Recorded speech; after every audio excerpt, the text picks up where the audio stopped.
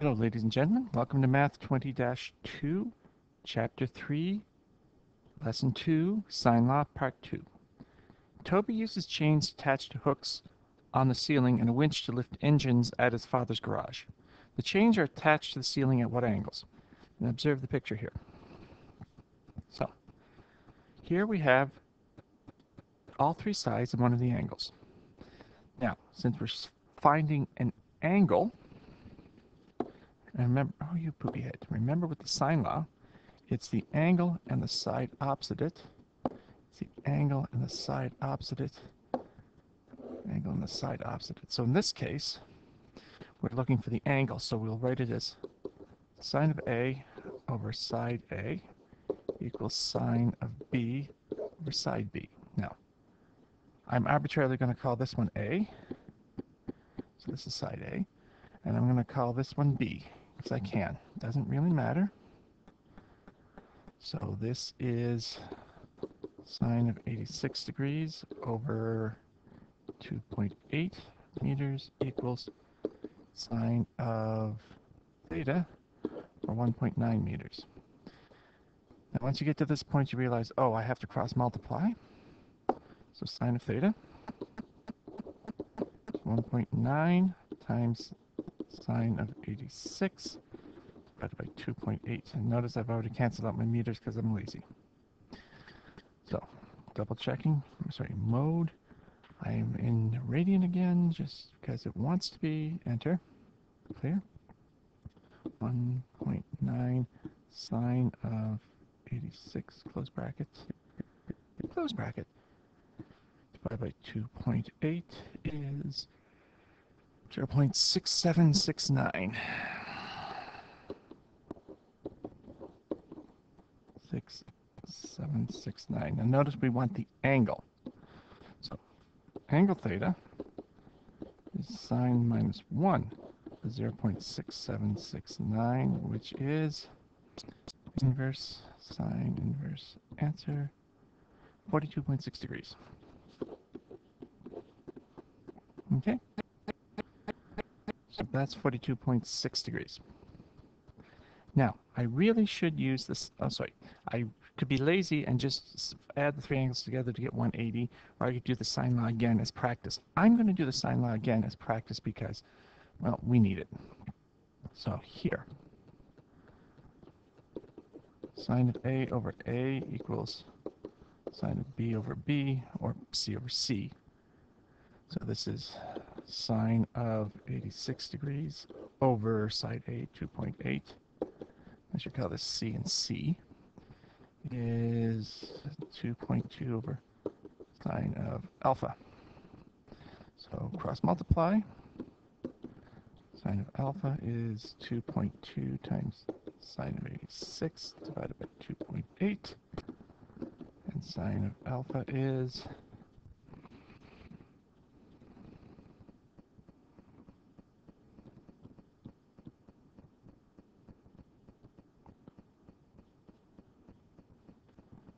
0.7838. Angle alpha is sine of minus 1 of 0.7838. Inverse sine, inverse answer, 51.6.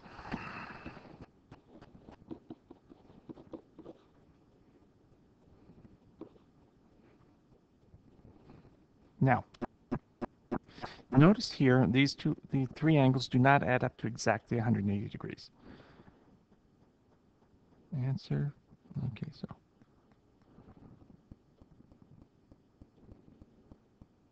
180.2. Now, that's a rounding off error. If we took our measurements of our lengths to 2 or 3 decimal places, this answer would get closer and closer to 180 degrees. Okay? Now, that's the sine law, and this is the nastier version, which is why I did it twice. So, before we go on, we got to talk about directions. Now, directions are often stated in terms of north and south on a compass. For example, 30 degrees east of north means traveling in a direction 30 degrees east of north. 45 degrees west of south means traveling in a direction 45 degrees west of south. Now, actually, that's a little confusing. So, 30 degrees east of north, That's going north.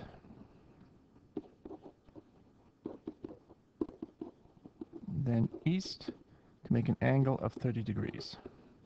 You go north, then you go east. So it's actually written backwards just to screw with you. First thing you do is go north. The second thing you do is go east. And third thing is you stop when you make the angle. So here we go, 45 degrees west to south. We go south, then we go west, and we stop when we make an angle of 45 degrees. So first, second, third thing we do. I know, backwards, just to confuse you, give you a headache. Now, here, I want to make sure you understand this, so we're going to do a couple of examples. So, 55 degrees east of north. Drawing this, we go north, then swing east to make an angle of 55 degrees. Now, 35 degrees west to south, we go south, we swing west to make an angle of 35 degrees. Okay, now I'm going to pause the recording. I want you to do 15 degrees west of north and 67 degrees east of south. We'll come back and compare answers. So pause the recording, do them. Welcome back. So 15 degrees west of north would be heading this way. You go north, then you swing west to make an angle of 15 degrees. 67 degrees east to south, you go south, then you swing east. Go that way, make an angle of 67 degrees. All right, that's what you need to know. Because I'm going to throw this nasty question at you. A helicopter pilot is delivering supplies to 2 remote work camps. His GPS is down and he has to use his compass. Thinking. The map indicates the camp to the left is located 30 degrees west of north. The camp to the right is located 50 degrees east of north. Determine the compass direction he must follow when he leaves Camp B for Camp A. Now, words, words, words. Here you got the picture. So he goes to Camp A, and then he wants to fly to Camp B. What's his direction? Now, he knows they're 12 kilometers apart. So, my apologies. So, what's compass direction? So, where's he going? Well, north, east, south, west. We got to figure out an angle. Now, we've been talking about sine laws, or the sine law. So we have this angle here, which is a total of 80 degrees, opposite this side. We can figure out this angle here because we have this side. Now, remember the 3 angles together equal 180. Once we get angle B, we can get this angle here, which is I think what we need. So let's start out. Now we're looking for angle, so it's sine A over, oh dear. Sorry, let me rephrase that. We're looking for this angle here. Once we figure out the second angle, then we can figure out angle number 3. Okay, we can't figure out angle number 3 till we get angle number 2. And I'm calling this number 2 because we have the side opposite it, so we can solve it using the sine law. So sine of A over A equals sine of B over B. Now I'm arbitrarily, I'm going to call this point A if we're doing this. So this is sine of 80 degrees, total angle, over 12 kilometers, equals sine of B over 9 kilometers. So sine of B, cross multiply, is 9, sine of 80 over 12.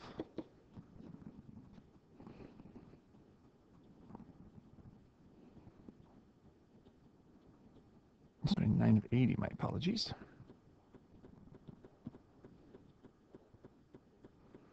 Zero 0.787386. And notice we go to 4 decimal places. Inverse sine of my answer, 47.6.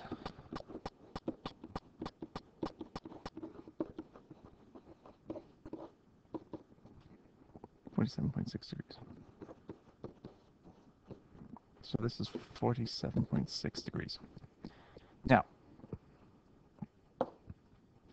the three angles in a triangle equal 180. So what's the missing angle?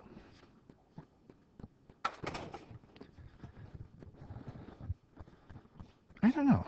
180 degrees equals 80 degrees plus 47.6 degrees plus angle, well, I call it C, what the heck. It's actually angle A, but 180 minus 80 minus 7.6 is, that's roughly 52.4. Now, I did call it angle number 3 earlier, but I'm worried. Anyway, this is 52.4.